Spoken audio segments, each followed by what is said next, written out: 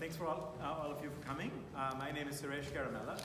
I'm the Executive Vice President for Research and Partnerships at Purdue University. That's my current job. And great showing. I'm slightly flattered and mildly embarrassed to have TVs and all of you here, but it's great to see the excitement in town, and it shows you how important UVM is to the state and to the region, so it adds to my excitement. You know, what drew me to UVM was that it's a land-grant university. It's one of the oldest universities with a great medical school, a long history of a liberal arts program that everyone's proud of. It's an inclusive place, it's a diverse place, so working hard towards it. And so it seems like there's just great faculty, wonderful students, a lovely city certainly, and a setting, despite all you've all done to make it colder when I come. But it seems like it's a great place, and I'm excited about what the next step is for UVM, and where we can get from here, sort of working inclusively towards a strategic plan, a vision, ways to enhance our resources from multiple diversified sources, and try to get to the goals that we've laid out for ourselves. As you know, I work at a different university. It's not, you know, I don't know UVM as well yet. I'm here mostly to learn. I've met over 100 faculty members and staff and such in the past. I had a great set of meetings already today, and we'll have more. So each meeting I have is more revealing, and I learn a lot of more positive things about UVM and some of the challenges, which happen to be, by and large, challenges across higher ed. So I'm happy to chat with you and answer any questions you might have. So let's get on with that. So fundraising is just about the president's principal job now If you say in so. higher education. I'm going to say it, yeah. How do you see yourself as a salesman for the university? Well, you'll have to decide how I do here, but you know, we've done quite well in my current role. Certainly on the research side, again, for the last few years, we've had a record funding in research from very diverse sources. Our private giving has been very robust in terms of the number of donors and the amount they've contributed. From my analysis and my understanding of where UVM is, I think you have very happy alumni that I think would be, my sense is, they'd be happy to be engaged with the campus and contribute to campus. And I think the important thing is to have a clear vision. I think most folks who want to give back want to support the vision and know we're going somewhere. So President Sullivan's done a great job over the last few years, and I'm certainly going to do my best to continue that trajectory and broaden the number of folks we reach, and tell the story of UVM. I need to learn more, but as I do, I will be happy to work with friends and alumni and donors and foundations and federal agencies, etc. So I think there's a lot to be done, but there's great potential for raising those resources. You mentioned the challenges across higher ed.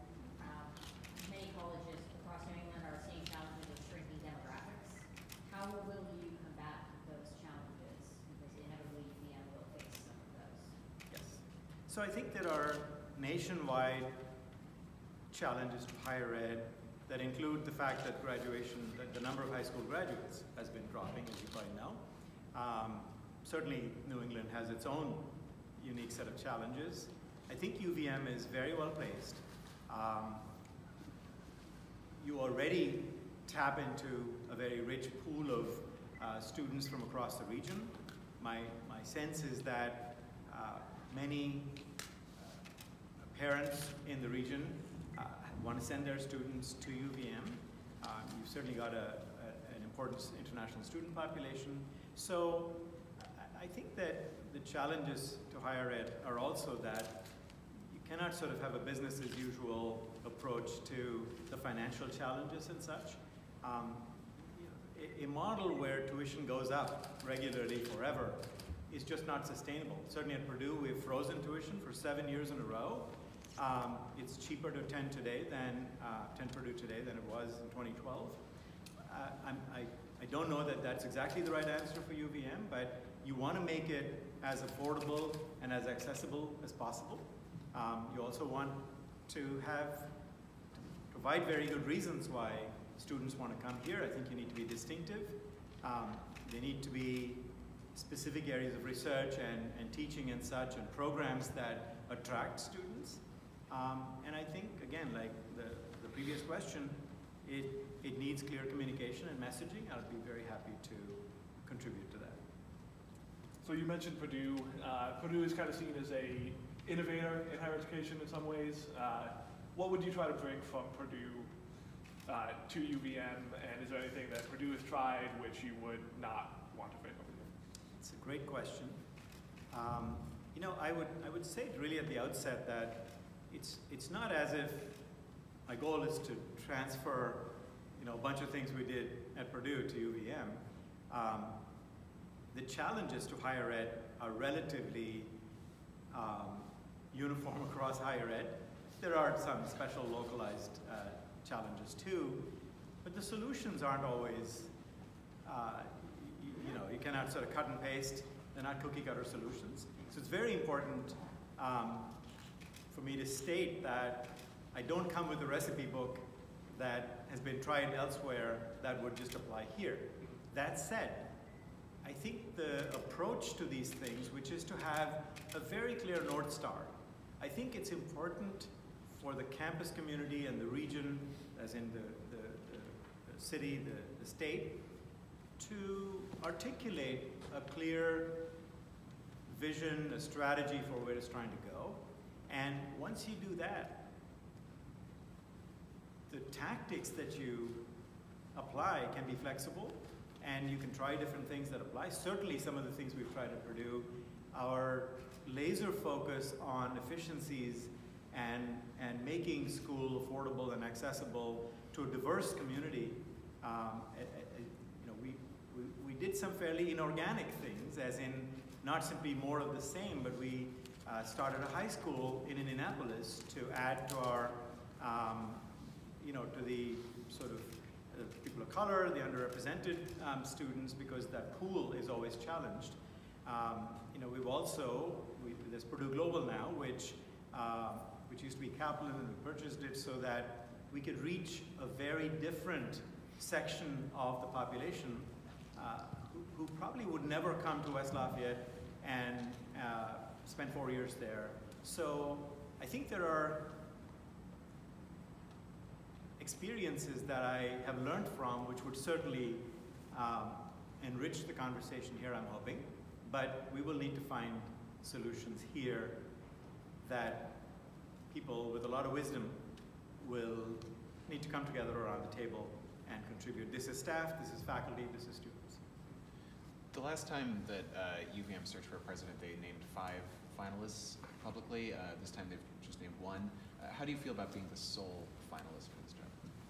So as you can imagine, I did not set the process. I have participated in one other search that was very open, painfully open. But I did not set any rules about how I would participate. If there had been a multiple finalists that came to campus with an open search, I would not have objected. But the process arrived at this way of doing things, and I'm participating in it. That said, I would say that there are important reasons why most universities are going this route. You could look across many presidential searches, even this year, that have all gone for either a completely private sort of search, a confidential search, and they announce a president, or they do the sole finalist approach. So it's not unusual at all. I see why they've done that, but this is not something I asked for. after your Could first you few meetings. explain why they're doing Oh, I'm this?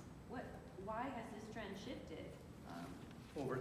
What's different now from, that's driving this trend? Yeah, so I will answer the trend rather than why they did it here. So you want the best candidates possible, and there are candidates who have existing jobs. Say, for example, they're a sitting president somewhere. If they think that UVM, for example, or another university offers them a great vehicle for their next step, and they're one of multiple candidates, then it doesn't position them well at their existing campuses. And you might say, why should we worry about them? Well, the point is you want to get the best candidates, the richest pool you can, and I think it's helpful to do your search such that you get the best candidates possible. As you know, UVM's making a push to expand its STEM graduates. You're an engineer. Art, does that make you the right candidate for UVM at this point in time? And do you have any new insights after your first meetings on campus? I'm an engineer, you got that right, thank you. And proud of it. So I can speak for myself. I can also guess that UVM didn't pick me because I'm an engineer. I hope they didn't, because I'm not coming here to be an engineering professor. A really good one, but that's not the job. I think it's my administrative experience, it's the strategies we've applied to things at a large university. It's that I have been at public research institutions all my time. And so I think what I would bring to UVM is those experiences. I have been in my current role, very supportive of the humanities and liberal arts. There's a good number of programs we instituted to support them and to bring them more deeply into the rest of the campus fabric. I'll just give you one example.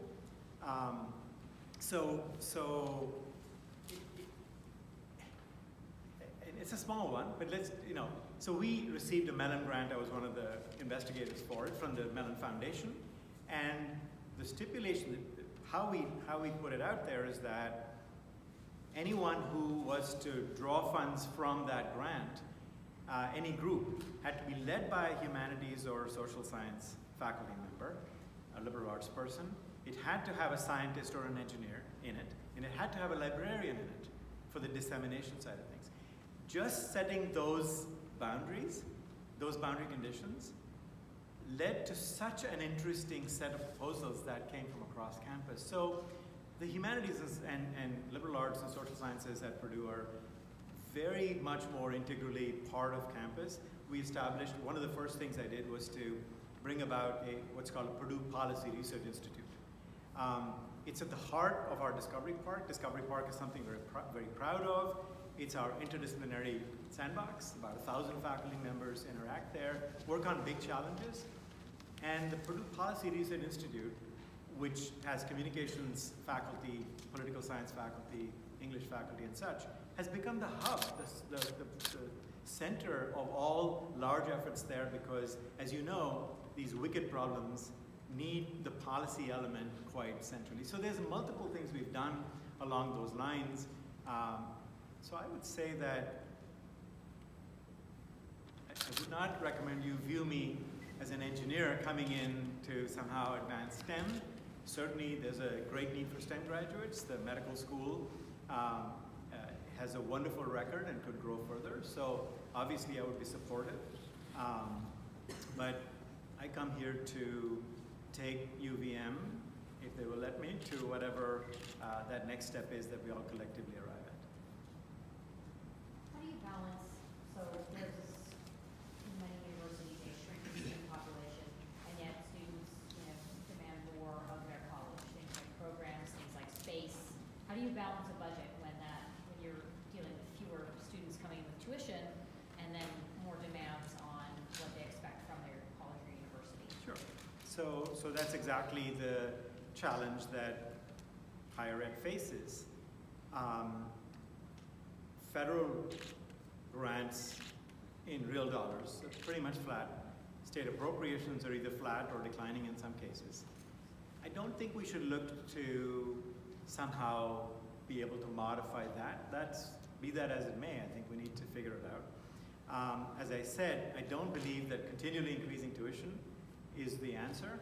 Household debt has gone from, the student debt as a fraction of household debt has gone from 4% to 11% in a very short time, in just about a decade.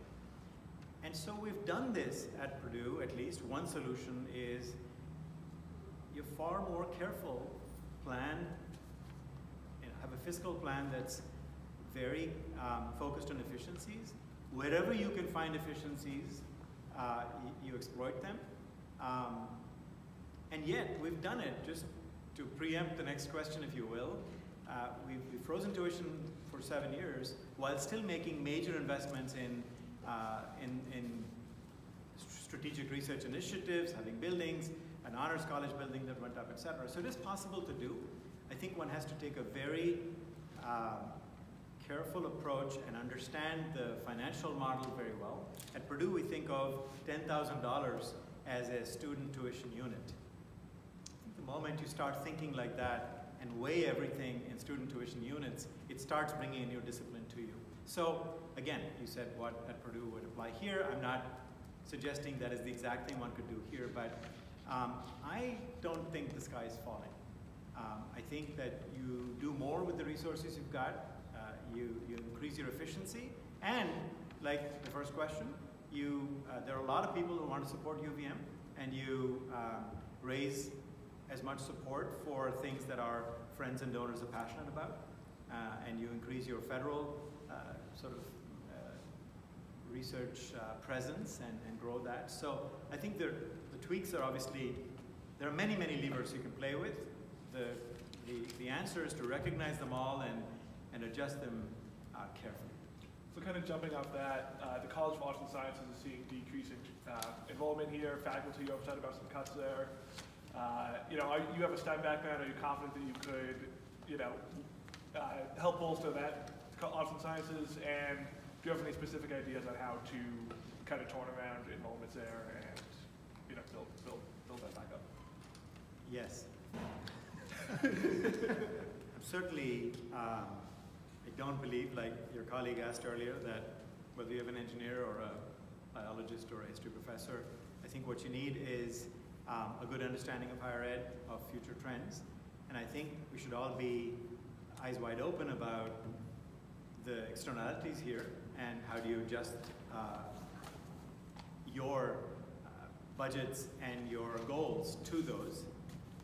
I think since I'm a candidate at this point, it would be, I don't really want to put recipes out there, but I would say that anything we do would need to come from the college, and from the college in collaboration with other colleges. You've got a great dean of the College of Liberal Arts that I'm sure he can bring together his leadership team and the faculty and have some good conversations. I think you identify the boundary conditions well and look to the college to suggest how they would like to address the realities that are out there. But every higher ed institution has the same pressures, and there are some that have dealt with it well, including at Purdue.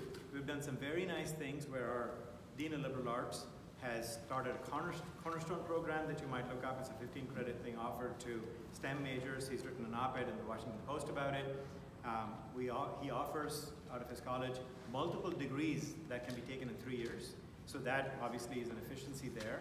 I think greater collaboration between the different colleges, the different silos on campus, brings in, I guess it's synergistic, it helps both sides.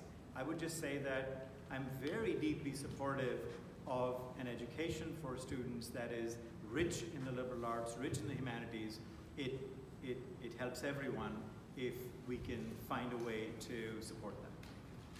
We're going to transition now to the one-on-ones that many of you requested time for. And those can be more informal. You can come down here, and there's there's not a lot of time, so if some of you don't mind doubling up or tripling up for these, that would be great. And show my good side. Oh, you look like you have good sides all about. Yeah, following on from those questions, you had, I think I have this right, Enrique, the applications are down a little bit, and that's considered because the college rating is higher, and it's a little bit more competitive. Do I have that right? Is that? One of the claims that is out there is that because we've made efforts to increase the selectivity, you know, that's having a negative impact on enrollments, but we would not agree with that. The effort to increase selectivity, it's about increasing quality. Yeah. The choices that students are making about what fields they're pursuing are sort of independent of those efforts to bring quality up. But it's fair to say, though, that the university standing has gone up in recent years. Oh, yes. And I mean, what would it be? Was that part of the selling point for you to apply? For sure. For I mean, UVM is a great school, right? I'm not coming to fix something that's broken. It's President Sullivan's done a great job over the last few years, and it's nice to come to a place like this that has done well and has a great trajectory. So I feel very optimistic. In fact, when I met with the search committee, every one of them conveyed this optimism even in their questioning. And so it's palpable. I felt the same on campus. I felt that when I met with the students this morning, the staff. So there's a lot going for UVM, and I hope that I can, in my small part, assist that along. I think it's going to be a little bit more than a small part, probably, as president. Probably. State appropriations in Vermont to UVM have been pretty lackluster. They've been pretty flat. Vermont trails the nation in support for higher education. So to Vermont parents out there, what can you see? What can you say about the trajectory of in-state tuition going forward, given those facts? Yeah. So you mentioned state appropriations. I would venture to guess, although it's not a concrete statement, that your situation is not that different from most others. Our state appropriations have stayed flat as well. So, you know, and the state has challenges too. So I understand where that comes from. You talk about Vermont parents. I do believe that the high school graduation rate in Vermont is very high, and yet not very many people, not very many of those students are coming to Vermont, to UVM. I can tell you that I will do all I can to engage better with the state, engage more deeply with the state. You know, I used to lead the Office of Engagement at Purdue, and I really enjoy getting out into the state, getting to meet people. You'll see me do a lot of that. I have worked with 3 Republican governors in the state of Indiana. I worked with the Obama administration and in Secretary Clinton's State Department. So I feel very comfortable working with government agencies and delegations and such. So to the extent that we can prop up and support their feelings about UVM, great. But I think it would be unrealistic for us to expect that will go up. So, as I said, an ever-increasing tuition, whether for in-state or out-of-state, is not particularly sustainable. You know, at some point you may need to make small adjustment upwards, but that is not the source that you can rely on to balance all your books. And as I said, I will do all I can to look to other more diversified sources to raise support so that students from Vermont have access to this jewel of a university. Can I ask an engineer a question about sports? You can ask. What role should varsity sports play for a university the size and with the resources of UVM? So my fundamental thought about athletics and sports is that it is an opportunity for our students to be leaders. At Purdue, despite our being a larger place in terms of athletics, our AD and our entire administration has focused on the student athlete, and the student is underlined in the student athlete. I think as long as we view athletics and sports as an opportunity for the students to grow, to seize leadership opportunities, I think it's great. We want to make sure that there are the right controls in place, there are that some of these scandals that are happening in other places don't. I'm very encouraged that Vermont's GSR and APR rates, the graduation rates and such, are extremely good. I would certainly do all I could to continue to support that, but I think athletics has a very important, organic, and helpful place in a university of your size and any size. Something some faculty have expressed some concern about is a $20 million grant to study bridge fuels at Purdue. So say that one more time. $20 million grant to study bridge fuels, which comes from the fracking process. Vermont has some very, lofty environmental goals. How do you kind of square those two, accepting that grant and becoming? So the grant you're referring to, I believe, is the Engineering Research Center we received from the National Science Foundation. This is probably the most prestigious grant that NSF puts out. There are probably about 3 or 4 that are awarded out of hundreds of proposals. So it's an extremely prestigious grant. I think if Vermont were to apply for a grant like that in any topic, it can be in neuro-related research or 5G or whatever else, I think it would do very well for Vermont's, for UVM's reputation. To your point about supporting fracking, I think I would respectfully point out that it's a rather strange way of looking at that effort. Today, a lot of natural gas is flared at wellheads. It contributes significantly to global warming. If you can gather that gas and actually liquefy it and use it, you're far better off. So I think one should be careful about understanding the life cycle of these things. And my research happens to be in energy and energy efficiency and renewable energy. So I'd be very happy to engage with the students, the faculty, and have conversations around this space. But I think the work that our faculty are doing in sort of avoiding more methane entering the environment is very timely, and we're quite proud of that. About a year ago here at UVM, there were a number of student protests around issues of diversity and representation, and one of the student demands in those protests was a greater diversity among tenured faculty. Would you commit to diversifying faculty on campus? Commit to is an interesting story. Interesting way to put it. I would love to. I think we all would like to have a more diverse faculty, a more diverse staff, and more diverse students, more people of color, underrepresented folks. So as everyone is aware across higher education and across the country, this is a very challenging area, a very complex area. We've certainly tried specific approaches at Purdue to enhance our undergraduate people coming into the undergraduate program from underrepresented minorities, and we've had some measure of success.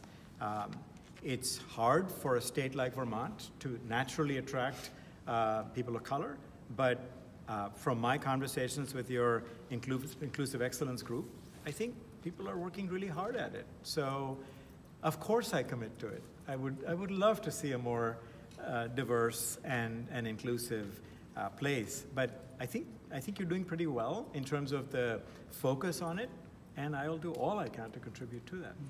How will you work to, how should I put it, woo faculty who might have felt like they were left out of the hiring process? This hiring yes. process. So I think once they meet me, they fall in love, so it's easy. But so today's meetings were just great. I think that there are process questions, and I understand that Chairman Daigle has actually addressed the faculty and has explained the situation. But my sense is that anytime faculty, staff, students have questions, the most important thing is to hear them out. You can never please every single person on a campus, and yet what's important is to listen, to explain your decisions in very simple terms and be very transparent. And if asked, I would do the same thing. This particular issue, I feel completely absolved about, right? I had no issues in participating in an open process. I actually look forward to the open forum today. I enjoy being with people and learning about the place. So this wasn't a process I set up. On a more personal level question, Vermont has a different climate from where Purdue is. Are you ready for that? Not so different. It was actually colder in West Lafayette the last time I was here when the polar vortex came through than it was in Burlington. But look, I've lived in many places in the country. If anything, the geography and the place is a great attraction. Burlington is just a beautiful place. When the sole finalist thing was announced, so many of my colleagues wrote and said they were just jealous. They had either studied here or taught here, and everyone said such positive things about this connected community and how beautiful the place is. And heck, they give me this lovely room in the Marriott, and it overlooks Lake Champlain. I mean, what's to complain? Have you always wanted to be a college president? Always is a long time. I'm an old man. No, I've not always wanted to be anything specific. Things change with time. I was very happy being a faculty member and a researcher, and I'm very, I have a very respected research career. I really, really enjoy teaching and mentoring graduate students. It's a big part of what I've done. I've also contributed increasingly to the national conversation on science policy, et cetera, including with my service in the National Science Board. So I think these things sort of evolve over time. When I was asked to lead the Office of Engagement at Purdue, I never thought I'd be an administrator, but one thing led to another. But at this point, I think that some of the experiences, some of the skills, it seems like people think I'm good at it, and I enjoy sort of helping others. This is not about me. I'd really like to, any institution, any office I take, I'd really like to add value. If I'm not, I shouldn't be in that position. So I would do the same here. How old are you? You can figure it out. Look at my CV. Can you tell us a little bit about your own education journey? Sure. And how you got to where you are? So I got my bachelor's at IIT Madras in India. I went to Ohio State for a master's. I went to Berkeley for a PhD. Berkeley for a PhD, people. And then I taught at the University of Wisconsin for about 10 years. I've been at Purdue for about 20 years. So I've been teaching about 30 years now. And so the thing about my education is that it's all been through public institutions. I truly, truly believe that higher education is a jewel in the United States, and we should do all we can to protect it. UVM has also tried to increase recruitment of international students. You have an international background. Can you tell us about, how UVM might further that goal? Sure. We have about 10,000 international students at Purdue. So, and the Dean of International Students reports to me, so I'm directly responsible for this. We've been very selective and focused about what we do internationally, not beyond simply recruitment. We've chosen a couple of countries to go deep with, have a few goals about what we want to accomplish there. So this whole thing is a mix. I mean, you don't want so many of any of these, if all your international students came from one country, then the diversity is lost. And so if UVM chooses to, and if it's the right thing for UVM to sort of grow its international presence and student population, I have done a fair amount of it, and I'd be very happy to plot a course for that. So what do you think is the role of corporate partnerships in higher education? That's something you've worked on at Purdue. Sure. I mean, you've all asked multiple times about how do you balance resources and such, so it's a part of the puzzle. Most of these questions have a multifaceted sort of diversified answer, and so you want to do your best to position your faculty and staff and students to go after more and more of the federal funding pie. You want to see what your friends and donors and foundations will give you. Similarly, corporations increasingly don't have what used to be called, Bell Labs and things. They don't have very large research labs and efforts of their own.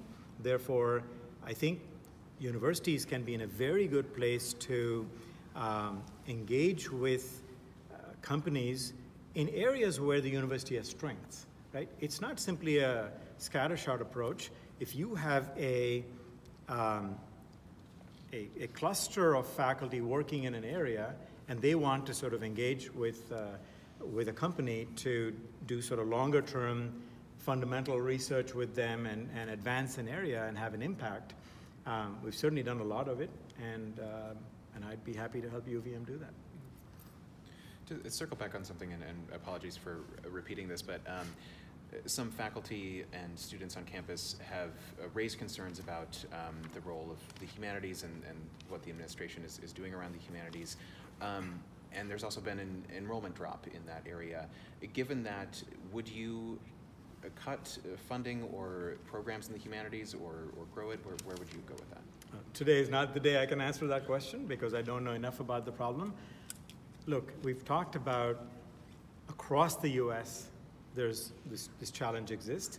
Liberal arts and humanities are facing declining enrollments, and therefore there are multiple options. Either you try to increase your enrollment by enriching, refreshing your offerings, collaborating with other colleges, and coming up with programs that would be attractive to students. That would be the ideal solution.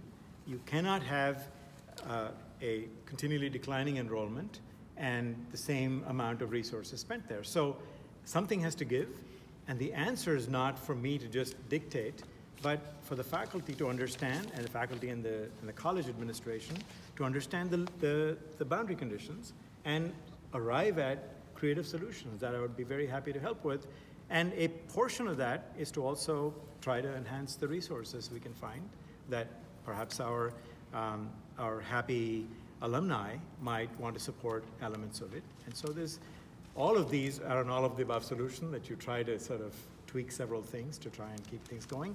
I will say, though, that Vermont has a long and storied history of being a strong liberal arts place, a school, and I will do all I can to continue to support that. And once more, I apologize for the repetition again, but... Then don't repeat.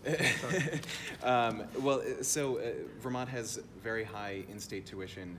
What will you do what would you do if you become president to make UVM more accessible to Vermonters? As I said, one of at Purdue at least, our probably North Star goal is affordability and access. And we've done all we could. We've tweaked everything we could to freeze tuition, to make school more affordable.